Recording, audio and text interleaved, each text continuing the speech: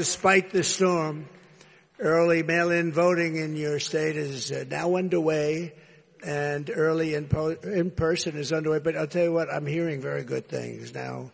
It hasn't been going on too long, but we're seeing numbers. They're saying, wow, those are big numbers. So, in fact, they set a record for the number of ballots today, right? Right? So if you have a ballot, return it immediately. If not, go tomorrow as soon as you can. Go to the polls and vote.